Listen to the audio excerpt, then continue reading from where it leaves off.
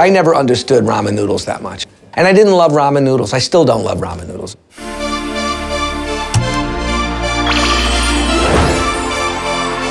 Well, the soup's really good, but why are the noodles so average?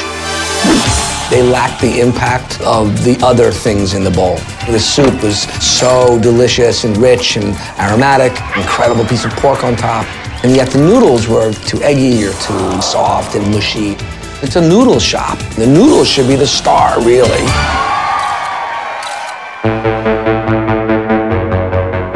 Ramen's not really an artisanal thing.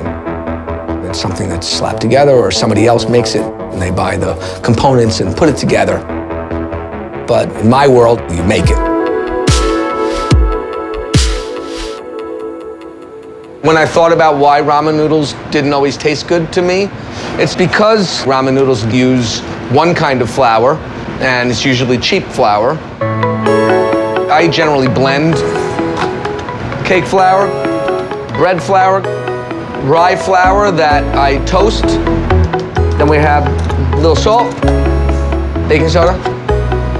And now we're gonna turn this on low and we're just gonna add a little water into this guy. I sort of started calling myself the Apple computer of ramen shops, you know. It kind of got geeky and fun. In ramen noodle making, rather than in bread making where you're kneading it, you sort of knead it by folding the sheets together and then pressing them through rollers. You keep rolling them on top of each other and build a strong noodle.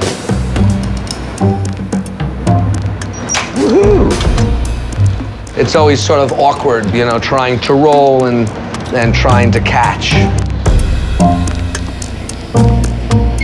One more time onto the thinnest one. I bought this in Little Italy in 1991 or something. I think it was $12. It's not the best thing in the world, but in a pinch, if you want to make fresh pasta, this is just fine.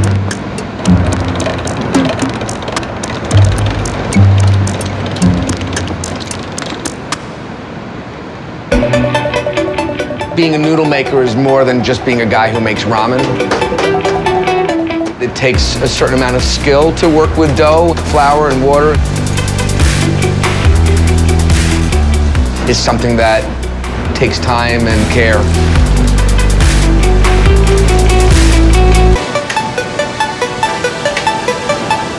I am a noodle maker.